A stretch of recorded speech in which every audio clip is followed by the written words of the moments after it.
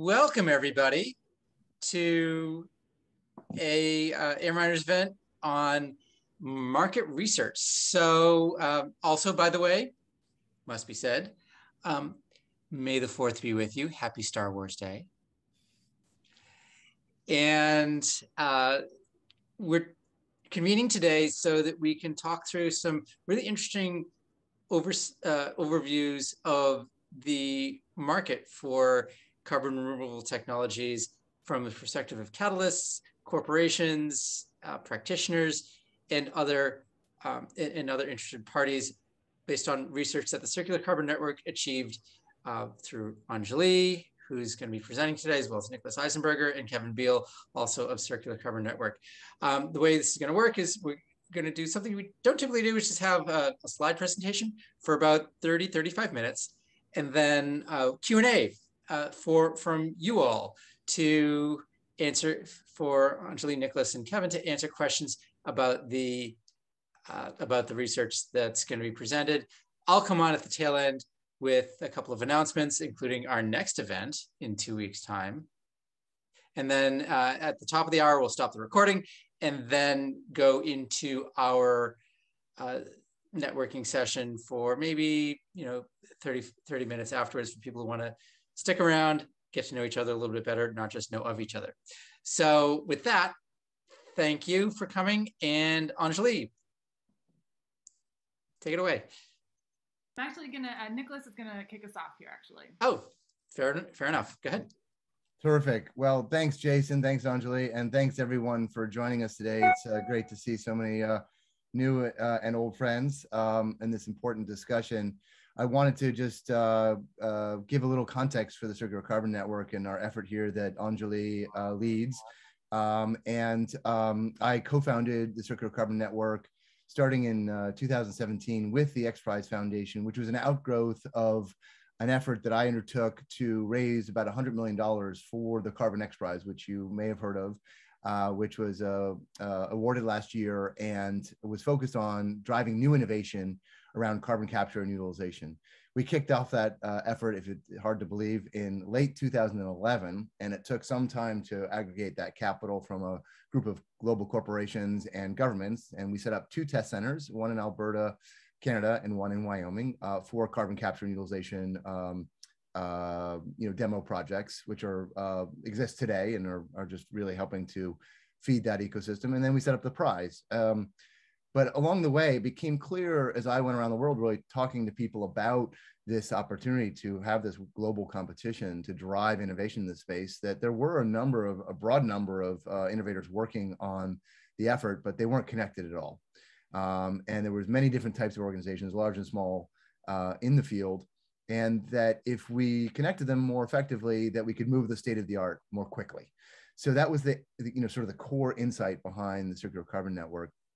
And where we thought we could add the most value was not in the policy dimension. It wasn't necessarily in the deep technical dimension, but really building on our understanding and work, mine personally, but also the group of folks at X Prize and other individuals involved in the effort of standing up the Circular Carbon Network.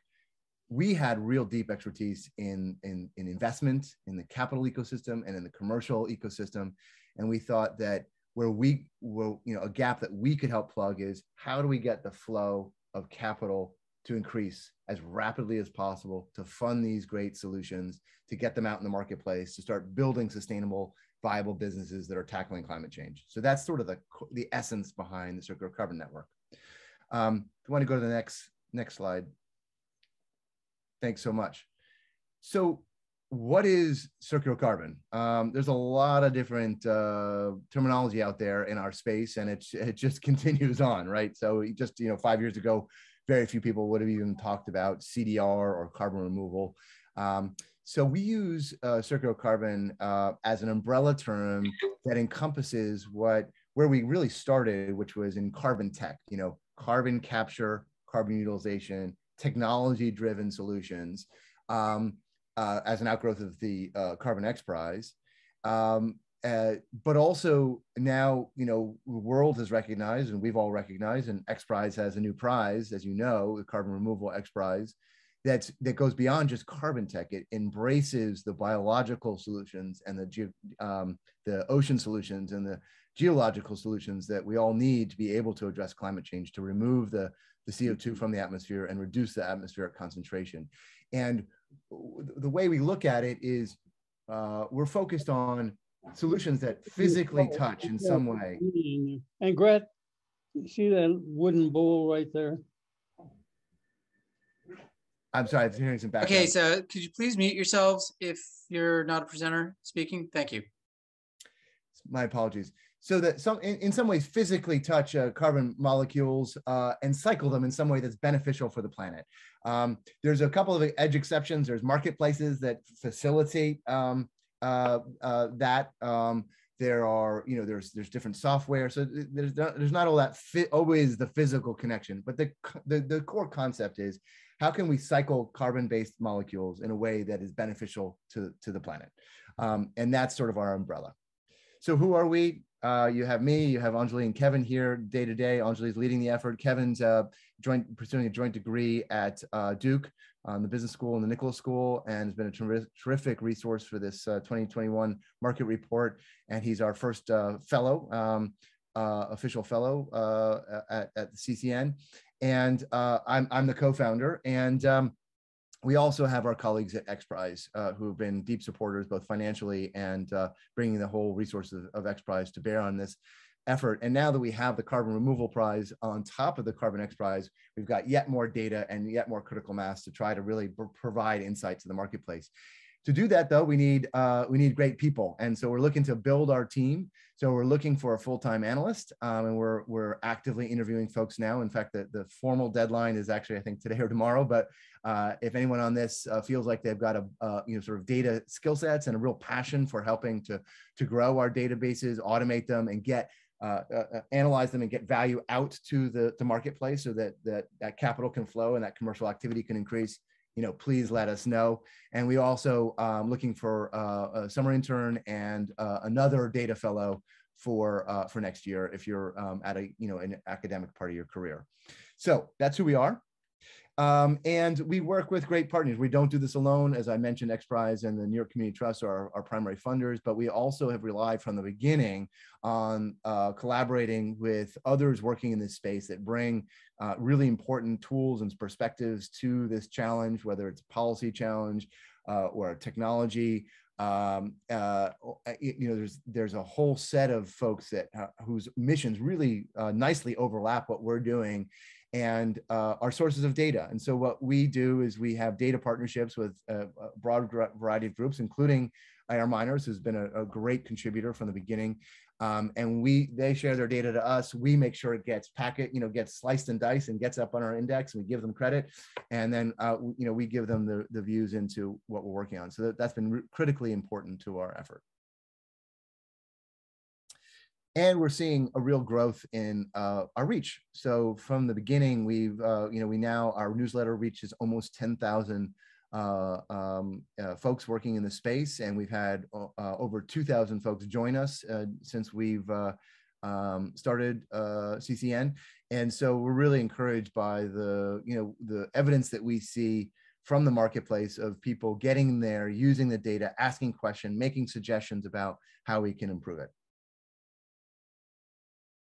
So what is this data that I've talked about, and why data? So, we do a number of things at CCN that of trying to really convene the community, create a sense of community, just like AirMiners has done so effectively. We issue reports, as we're going to talk about today. We've done a really intense effort to analyze the data from 2021 and issue a formal report. And we've done a number of reports over the time. And that's all, but our core sort of value proposition is really trying to be the best at understanding the evolving shape of this ecosystem, who the players are, what they're doing, what solutions they're pursuing, what capital they need, what companies they're working with, what service providers and other supporting organizations are out there to support them. So we really feel that the data piece is sort of the tip of our spear. And so we have 5 indexes. We've got the Innovator Index, which is really focused on startups. the Deal Hub, which is focused on startups looking for capital, the Capital Index, which is folks who are out there providing capital into this circular carbon space, the Corporate Index, where we look at large corporates that are intersecting in any number of ways, whether they're doing R&D, they're doing demo projects with startups, they're bringing their own solutions to the table, they're purchasing solutions, any of those sort of material intersection points where we see a growing amount of corporate activity. We want to make that transparent and clear so those corporations can find great folks to do demos with startups can find corporations to work with, et cetera. And then that Catalyst Index, which, as you'll hear from Ongeleigh, is really focused on these supporting organizations, all the way from the NGOs that have some really important perspective on how to grow this space in a sustainable and equitable way, to service providers like attorneys who know about permits that are needed for circular carbon solutions, or engineering firms that can help these companies scale. So that's just a look at across the indexes. And we've tried to speak to these communities and say, what data would be useful to you? And I think you'll see that in the information that Ongeleigh and Kevin are going to share, that we've tried to target information in each of these spaces that is really focused on driving collaboration, driving clarity about what's out there and where they're going and what they need.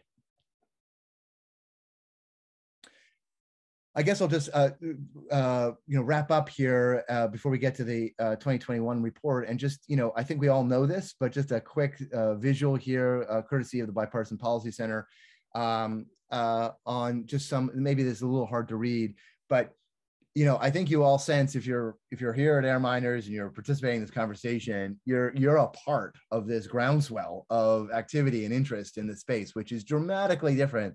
I mentioned that I started on the journey with the Carbon X Prize in 2011, and it took some time to raise the capital. There just wasn't a lot of there yet. I mean, there was some, but not a lot. And in the last couple of years, it's just ramped up dramatically, which is so obviously gratifying to see, and of course critically important. We have last September, I did a presentation at a direct air capture summit. As some of you may know, I'm very deeply involved in the direct air capture industry. I'm the president of Global Thermostat, direct air capture company. So I was getting ready for my presentation, and I was counting the months between September of 2021 and 2030. And it just so happened that it was exactly 100 months, which really took me aback, because that meant that every month since then has been 1% of the time we have till 2030. And why 2030, excuse me? Science tells us, the IPCC tells us, that we need to really start scaling these solutions by 2030. Just like we needed to have vaccines available to start distributing for the pandemic that we've just experienced, we need those solutions ready at a significant scale in less than 10 years. And every month now is over 1%. Every 2 weeks, which we can all think about, is 0.5% of the time we have. This is urgent business. Fortunately, we're starting to see real activity. You heard the Frontier announcement. You probably heard companies like Climeworks, a peer company in the direct air capture space, raised $650 million. The DOE has these hubs now, again, around the direct air capture space, but there's obviously a broad range of carbon removal efforts that are starting to get public policy support, public funding, voluntary corporate purchasing. So this is just really positive. It's all in the right direction, but we need to do more faster. And that's what we're all about at CCN. All right. Thanks for listening. Really excited for this conversation. Let me pass it off to Ongeleigh and Kevin to give you a summary of what we found last year. Thanks, Nick. Just want to make sure everybody can hear me all right. Yeah. Gotcha. Great. So I'm going to dive into what we found with the report. And again, as Nick just covered, this is, we did sort of stop gathering data at the end of last year. So we haven't included any of the information of what's happened in the first quarter, which has been incredible. But this is a full recap of 2021. So the purpose of the report is for us to share our analysis in a way that gives our data more context and depth. So we obviously identifying current opportunities and challenges for the continued growth of this space, and then making it free and available. We ultimately, like Nick has been talking about, aim to make catalyze more informed activity in this space. So I want to make a brief note on our methodology. So we compile our data from a broad combination of sources. We do it from internal quantitative research, self-reported data by market participants in responses to the surveys that we send out every quarter, and then, of course, a generous cross-sharing of market data by our global partners. So I will at one point drop a link in to share data if you have any that you would like to update from our index, or if you would like to add or nominate other entities to be included. We would greatly appreciate it. It is the depth of how we do this. So our innovator landscape, I'm going to cover that, innovators and deals right now, and then Kevin's going to get into our capital and corporate index. So right now we're at a little over 400 startups in over 38 different countries. So we analyze innovators through several criteria. We obviously, they need to be working in carbontech or carbon removal in some way. And then also we look for companies that have at least engaged in the pilot phase of their project. They either have an active demo project going, or they've secured seed or pre-seed funding. So I'm going to dive straight into give us a little bit of foundational information on our analysis of 2021. We saw an interesting mix of startups in this space, a fast growing, almost 10% of the 400 in our index started in 2021. And then at the other end of the spectrum, an interesting point I always like to point out is that almost a quarter of the companies in our index have been around for over 10 years. So, you know, there's a significant cohort of more mature companies in this space. I think probably more than most people probably think about on a day-to-day basis. Of all those companies, half of them we have revenue data on about 190 of them, so a little under half. And of those, 56% are generating revenue. You know, additionally, 32% of them are generating over $1 million or more. So just some foundational information here on our analysis. So we then look at different dimensions for commercial and technological readiness. You know, the technology in the space is maturing, but companies are still quite young. 20% of the companies that we report are with a TRL level of 6 and above.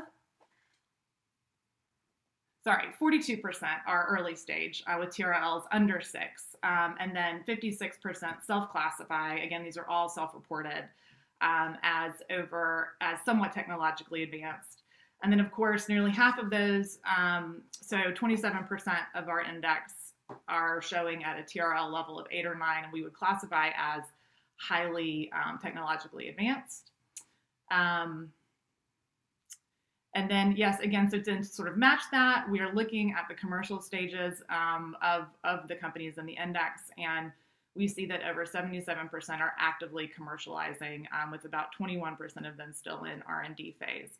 So the takeaway here is simply that the industry is nearing readiness for increased deployment. We're sort of slowly moving up that curve. And then we're going to get into very, very briefly the total amount of capital raised by innovators. And this is what we track over the last 3 years. Total, we've tracked up to $3.1 billion to date in self-reported amount of capital raised by innovators. We saw $816 million alone in 2021. And then that's by 101 companies. And so we did take that data and do a little bit more of a deeper dive. And we saw we saw more investment per company than in any of the previous years. So we saw a 307% increase in investment per company than in previous years, which we felt was very positive.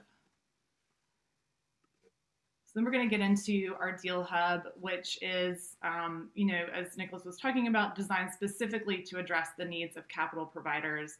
and feature investor relevant information about live investment opportunities.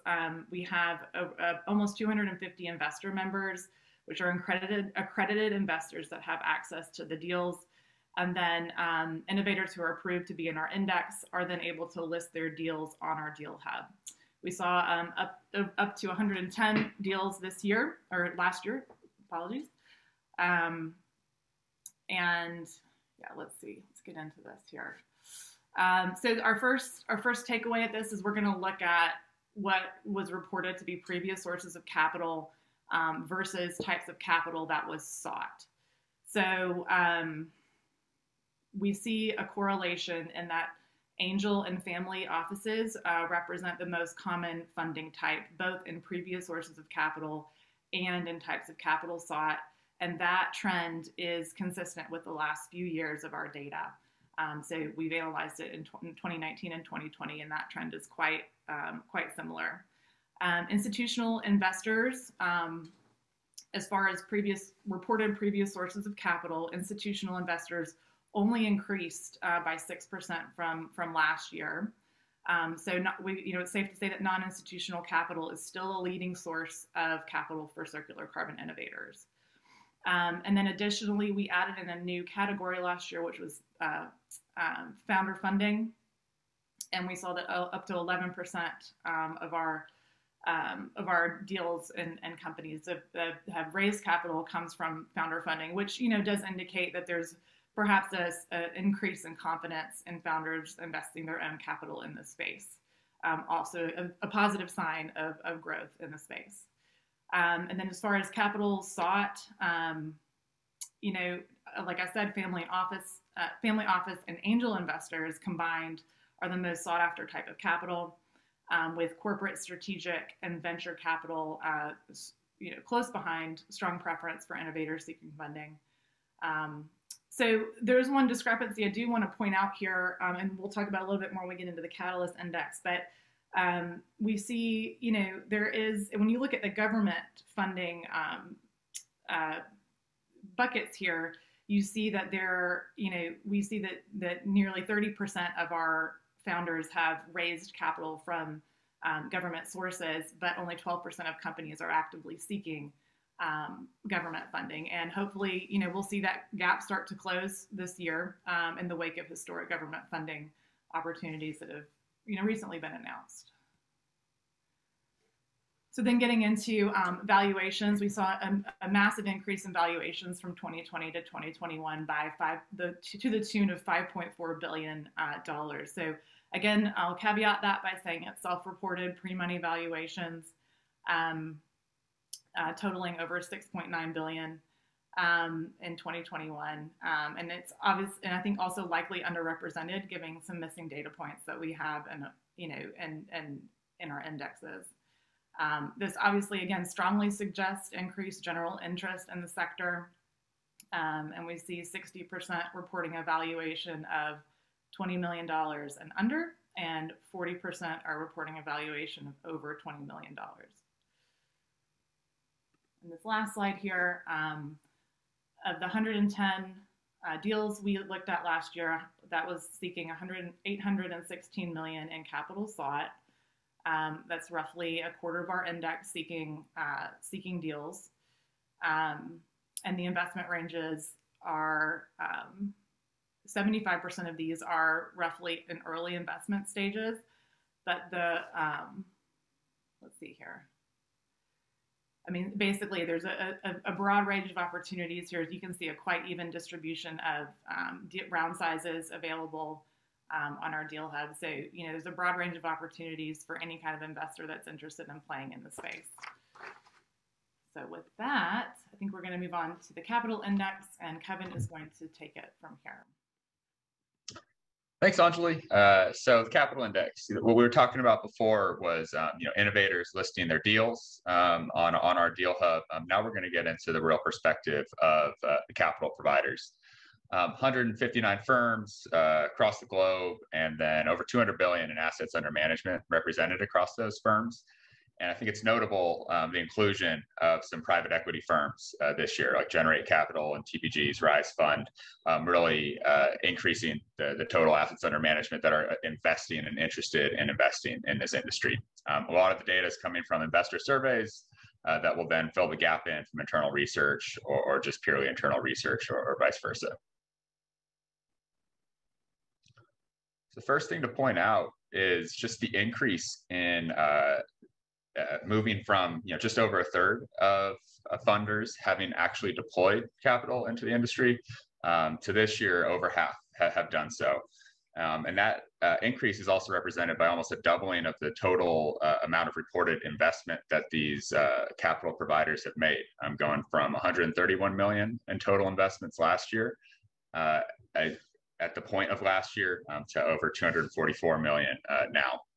I also saw the biggest year-over-year percentage increase coming from government and project finance. I think that is both inclusion of those categories this year, as well as just an indicator that innovators are, building their pilot projects, and they need to start having project finance vehicles in order to do so. And that money is starting to flow into the industry. Now, I imagine that these numbers will be even more significant growth as we look at 2022 and what's happened over the last quarter. So here, it's kind of a snapshot, I would say, of the industry of where we're at. So vast majority of preferred investment is coming from corporate equity, or that's the preferred investment vehicle. But what we'll notice when comparing it to last year's trends, last year investment types, is a significant increase in corporate equity being the preferred investment vehicle, and that coming at the cost of convertible debt. And then when you compare that to the target check size over here, the bulk being between 1 and 25 million, you start to get a view that this industry, it's early, but capital providers are starting to recognize that it's legitimate. Okay, that they're willing to offer equity investments, that the growth is going to come, and then that Series A, 1 to 25 million is kind of the median stage at which the investments are coming through. But also that a third of the capital providers here, almost a third, are looking to invest over 10 million per investment. So there is some opportunity for larger check sizes as well. Now, we look at the last two slides, we're kind of showing investors recognizing the legitimacy of the industry. This slide may indicate that it's not the traditional venture capital space that we've seen in software. This year, more investors are looking at longer term investments, looking at over a 7-year time horizon. More investors are weighing impact over returns that are deploying, of those that are deploying capital in the industry. More are weighing impact and returns equally. More are willing to accept lower returns or higher risk in exchange for impact, and then less are only focused on returns. So not necessarily the traditional VC landscape that we've seen in the past, in the early 2000s.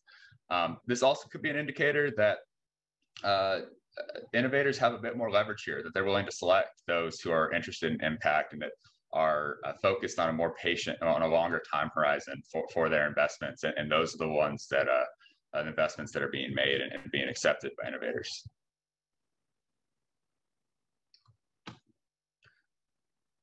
So, bit of a mismatch between the stage that funders are typically deploying funds and where innovators are looking for funds. So this is sort of a cross-section across two of our indices.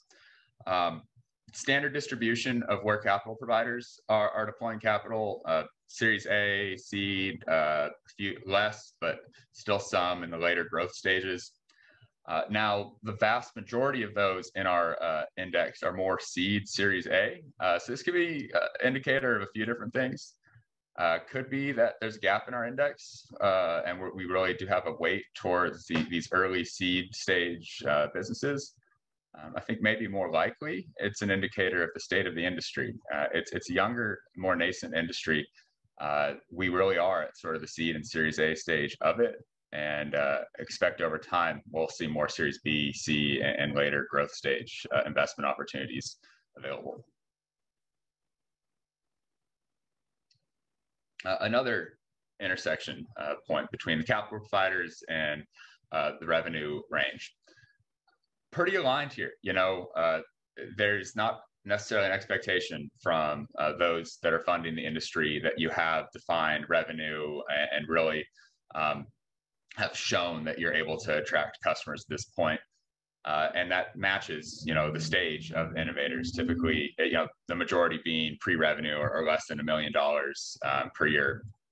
And there's a match here. There's no need to sacrifice your long-term prosperity as a startup for short-term investment gains, because there's an understanding, it seems, that capital providers are willing to meet you where you're at and willing to meet the industry where it's at. All right, moving on to the corporate landscape. So I think this is huge. I'm a huge fan of this index. It's mostly internal research, but it's just so vital that corporates are engaged and really fueling this industry for it to grow at the pace it needs to.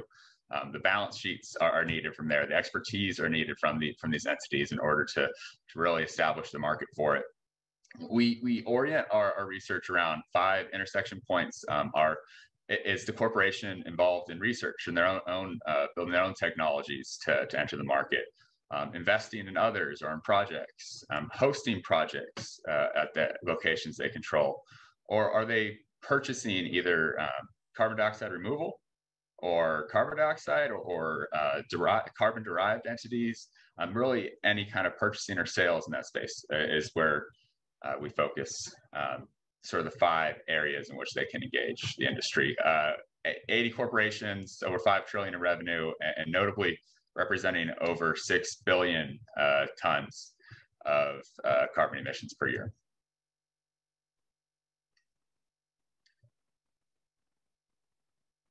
So on the left side, it's clear that the most common form of engagement is through research and development, followed by investment and other forms. But what's notable is looking at just the 2021 editions, this graph wouldn't match it. It would be entirely different distribution. New additions into the index were more focused on investment and purchasing of carbon dioxide removal or some sort of circular carbon products. In fact, about 2/3 of those new ones were engaged in purchasing or investment, and then only 1/3 were engaged in research and development. So perhaps an indication that these corporations are using investment more frequently as a vehicle to handle the energy transition and to de-risk this energy transition, as opposed to their own internal research and development, looking to innovators to innovate and then for them to invest in that. Another sort of interesting point we were able to derive from our data was looking at just those entities who were hosting projects and where they sit on the emissions spectrum. I think it'd be no surprise here to point out that the heavy emitters are the ones who are looking to deploy negative emissions technologies, and they're looking to host them on their sites. So only less than 1/3 of index is a project host, but among that 1/3, it represents over about 60% of the overall emissions from the corporations in the index.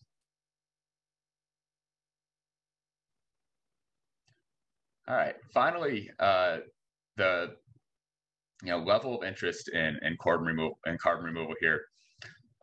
More and more, we're seeing a recognition that carbon removal is kind of the future. That this is where this may become the standard for what the industry needs to pursue, and that's why those who are investing in it are seeing it as a core focus, secondary focus, or one of the areas that they're really concentrating their investment in from a corporate development standpoint. And there's a lot more emphasis on more permanent solutions. 80% of those who are making circular carbon investments are focused on more geologic storage, permanent solutions, less so on reforestation and other perhaps not non-permanent solutions.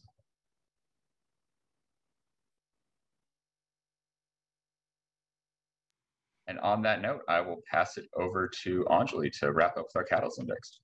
Thanks, Kevin.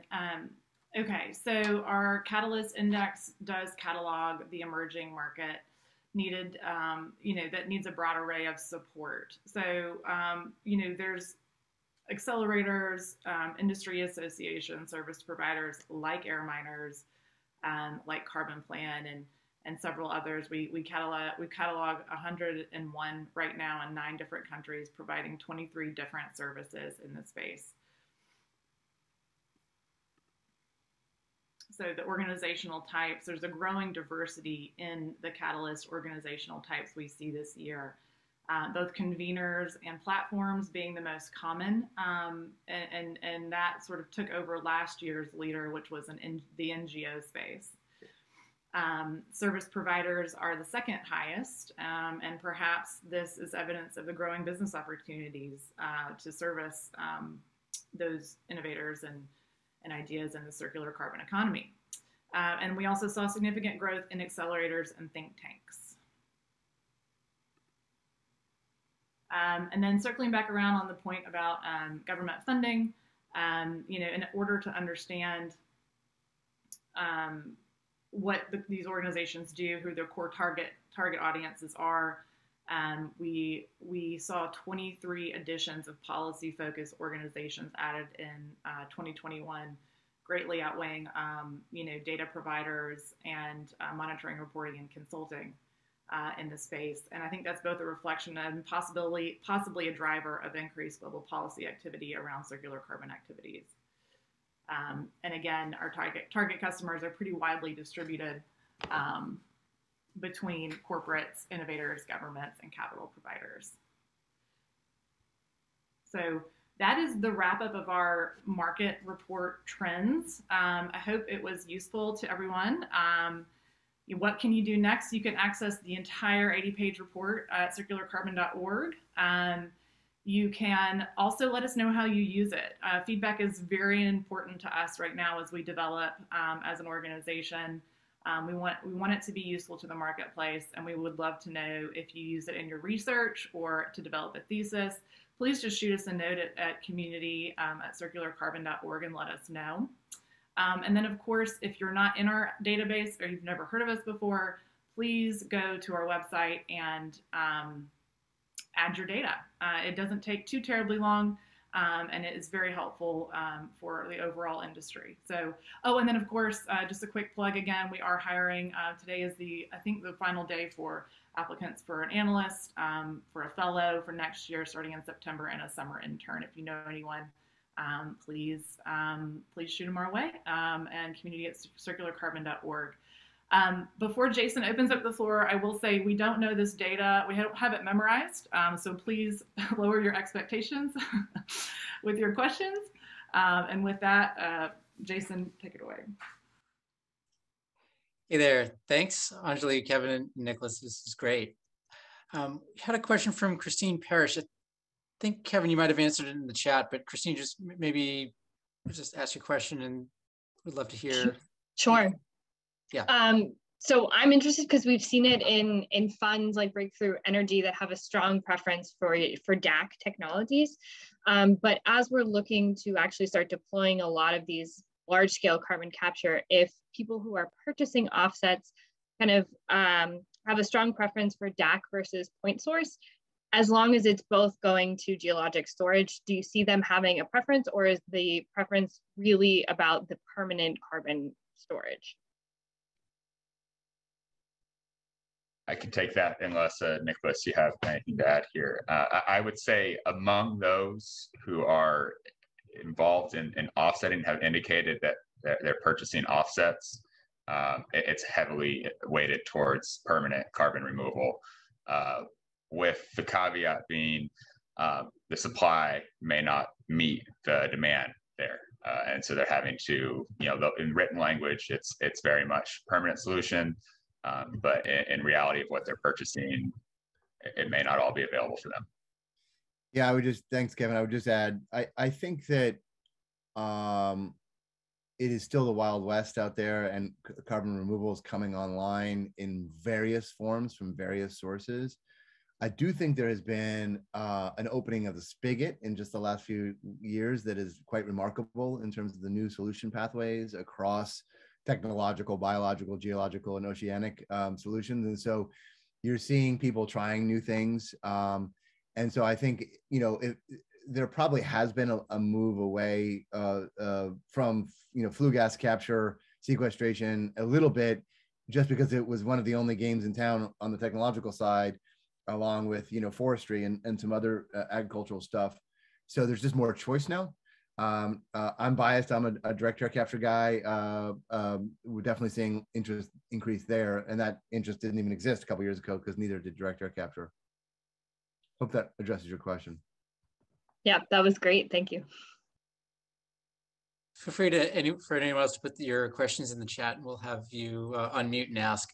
I actually have a bit of a follow. Again, when we say permanent, I mean it's not like 100%, 100% permanent versus 100% impermanent. I mean, there's a spectrum here. Do you have any sense of like the number of years of permanence that people refer to? Well, Ongeleigh, I'm sure you have an insight there. I hear very quickly, there's a lot of talk across the spectrum. I think if you look at climate science, it'll tell you several centuries to sort of 1,000 years for a given carbon molecule or CO2 molecule to work its way naturally outside of the atmosphere, to degrade, what have you, or be absorbed. So, centuries to 1,000 years is sort of on what the climate science tells us, and someone on this call might know more precisely than I just said. But certainly, you're seeing you can see climate benefits in terms of displacing virgin forms of fossil carbon that are much shorter, right? All the way from the example of sort of bubbles, in carbonation that's not sourced from fossil sources, but sourced from the atmosphere. It's a very short cycling time. Is it beneficial to the climate fight? I would argue yes. Is it substantial? Probably not. But is it better than digging up new fossil fuels? But on the offset side, I think you're seeing a migration to the deeper permanence. But it's still a big spectrum. Ongeleigh, what do you think? I would just add to that while permanence is something that I think this community specifically needs to be highly focused on and almost laser focused on, it's also just only one of several criteria that purchasers look at. And right now I think every company is coming up with their own strategy and their own philosophy and guiding principles to what that looks like and how they're going to participate. We typically, I think, are just seeing more portfolio-based purchases that include some removals, but it really does, the nature of it bleeds into investments and R&D as well. So, it's just highly dynamic right now. And I would just say that permanence, while it is like, it should be the goal from an innovator standpoint, it's also just only one of many dimensions that purchasers look at. Makes sense. Thank you. Mitko, a question. Hello. Hello, can you hear me? Yes. Yes. Great. So my question is about what is their time horizon for companies which are purchasing carbon removals, either as a part of portfolio or directly? Is it only in the first 1-2 years, or are they looking to do offtake agreements that are more like 4 or 5 years ahead or even further? Thank you. I can take that. Go ahead. Go ahead, Nicholas. Kevin. No, go ahead, Kevin. I was going to say, anecdotally, in the last week or so, I was looking through the strike purchases, and the actual language in their agreements from 2021, I believe, stipulated delivery by the end of 2024. I don't have a reference here for like Shopify and Microsoft's or other removal agreements, but they were at least okay with the 2-year plus time horizon.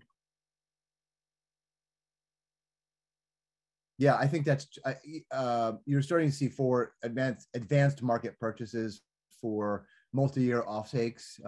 So to provide maybe 5 or even 10 years of certainty around the purchasing. It's still at low volumes.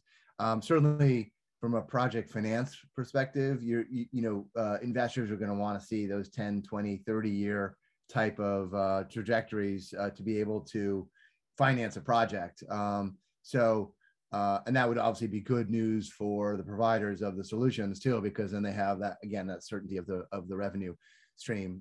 So we're not quite there yet. I mean, there are some carbon removal projects that do have those multi-decadal timeframes, but we're not quite there yet. It's as Ongeleigh said, it's still early days, and I do see it creeping up, which is good. But there's also just a desire to get anything out there to help these solutions come down their cost curve. Okay, great. Had a question come in from Thomas Morgan. Thomas, Timo, are you able to unmute and ask, or? Yeah, can you hear me? Yep, go for it. Hey, everybody. Great presentation, awesome data and the way it was displayed, very in-depth. Just curious on, I have to ask this question, Web3, blockchain, crypto. To me, it's the elephant in the room. Just some quick stats, like NEAR protocol, which is a blockchain, $8.2 billion market cap. Cello wants to put carbon in their reserve. That's a $1 billion market cap. I mean, these are real demand sources. Love it or hate it. You think it's fake money? I mean, that right there is $10 billion of potential demand. I mean, I know not all of it would go to carbon removal, but this is real money that can be thrown at this. And then if you add in, love it or hate it again, Klima or Toucan, that's another 50, 60, that's another $120 million of market cap in demand. And that's just the tip of the iceberg of what's happening in blockchain and Web3 and crypto. So just wondering if those stats weren't asked, right? Or people didn't have an option to put those in, or maybe just people didn't respond. Maybe people aren't doing it in this world. So that's my question. Thank you.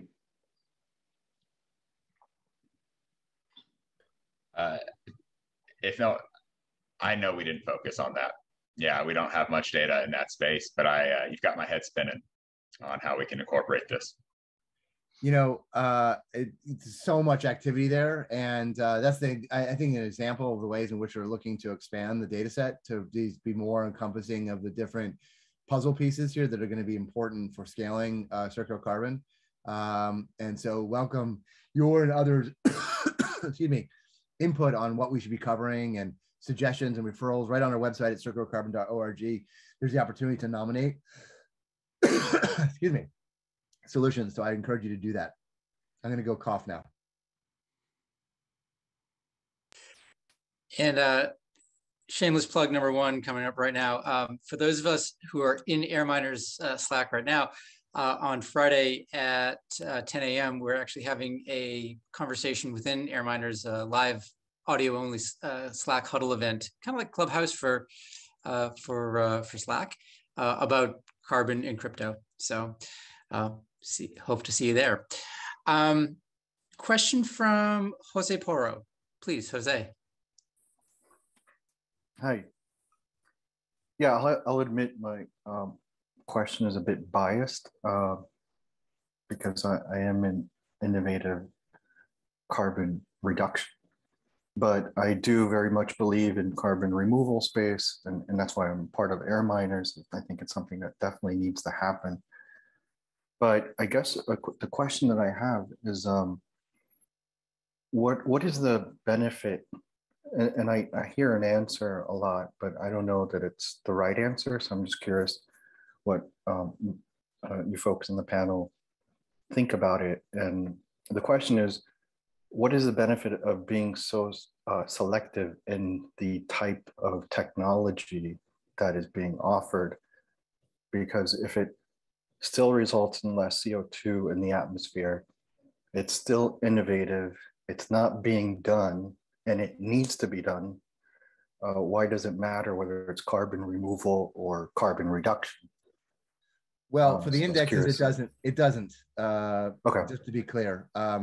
So we encompass mitigation and removal in the index. So there's carbontech solutions in there that aren't permanent removals that, but are climate beneficial. Now we can have a broader debate around, how to value mitigation versus removal and all that sort of stuff. But in our view, for the purpose of the index, we are tracking across that space in the circular carbon context, right? We're not tracking solar developers or solar solutions or wind or things like that. But in the carbon space, we are tracking solutions that are purely mitigation. Some of them could be removal. Direct air capture to geologic sequestration is removal. Direct air capture to e-fuels is mitigation. Yeah. Okay. That's helpful. I guess I was misunderstanding the definitions a little bit, but that helps to know. That's good to know. And I guess the other fear that I'm having, like especially like with the Frontier announcement, what Stripe and Shopify have been doing, they seem to be like hyper focused on carbon removal. I just feel like it's kind of creating a trend where if you're not technically carbon removal, people are not going to be interested. And the answer is always, well, we're focusing so much on carbon removal because carbon reduction alone won't solve the answer. But you can say the exact same about carbon removal. Carbon removal alone won't solve the problem. So I'm just kind of starting to see that trend, but it's good to hear that you guys kind of are a bit more holistic in that way. Great, thanks for your question. Great. Jamie Rogers, feel free to unmute yourself. Hey there, and apologies for any background noise on a train. Great presentation, really helpful. The question I had was really around sort of the assessment that needs to be done around offsets and removals from kind of a standardization standpoint, and and driving at kind of an understanding of pricing, given that we don't have a carbon global carbon market. And everything is voluntary, and when you look at the various sources, you'll see things priced at anywhere from $10 a ton to $600, and again there's not a lot of clarity in why, and us who are in the weeds know why, because we understand each of these technologies and pathways and what the differences are between an offset and removal of a ton, or even a circular ton. So just want to know sort of where you think that standardization can best occur, whether it's through sort of governments, third-party standard setting organizations, companies, offering the products. Where does all that happen? Ongeleigh, you want to take that one?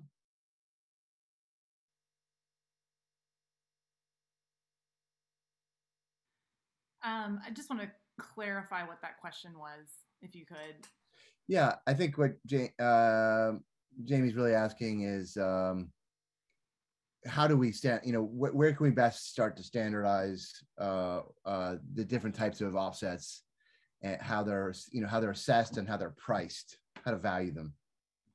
I mean, that's the golden question, isn't it? I mean, I think it's on everyone's mind, and it's certainly something that I think as we continue to evolve our index to analyze points like that, we can certainly try to. I mean, there is, I think, from Jason's. I mean, everyone has got a question around offsets and the future of offsets. So, I mean, I don't think we're really well poised. Our data isn't directly focused on that. I think we might have one or two questions that focus on that. I just don't think we personally have the data to speak to that from a confidence.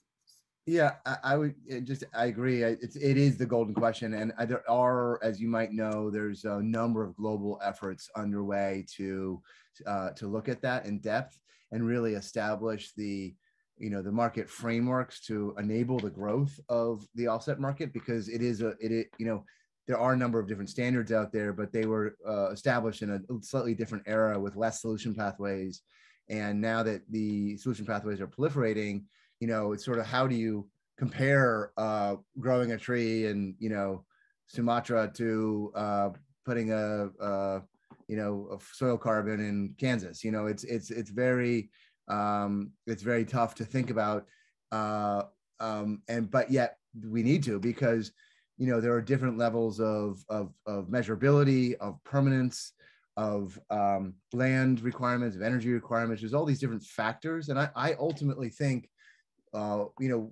we've learned how to price different commodities, different assets in our system at a big scale before, and we're just sort of in the early to middle stages here of doing this. We'll figure it out, but right now it does seem it's quite unclear to everyone.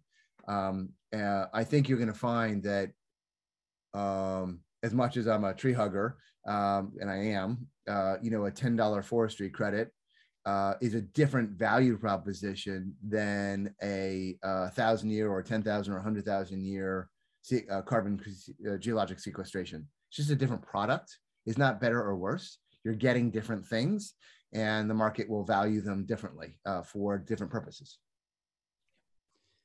Yeah, and to say nothing of biochar, which is kind of in the middle. So yeah. Okay. Thanks, panel. Thank you, everyone, for your time and attention and all the great questions that came up. Ongeleigh just shared a link to circular carbon to update and nominate data. I just shared a link. We'd love to hear your feedback. So I shared a link to the survey for you to answer what you liked, what you didn't like. That's the best way that we can improve our future events for you, our audience. Additionally, I'm happy to announce that 2 weeks from today on May 18th, May 18th, we're going to have a AirMiners event focused on some of our AirMiners who recently won the XPRIZE Milestone Awards. So can feature some of the companies that are part of our community in a public event that have achieved the distinction of winning the milestone prize announced on Earth Day a couple weeks ago. So should be a fun event and hope to see you there. That's the conclusion of our presentation today. Once again, thank you, everyone. I'm going to stop the recording shortly, and we're going to stick around for a little while for some post-event networking if people want to share their thoughts and insights and get to know each other a little bit better. So once again, thank you, and we'll be on for another event in 2 weeks' time.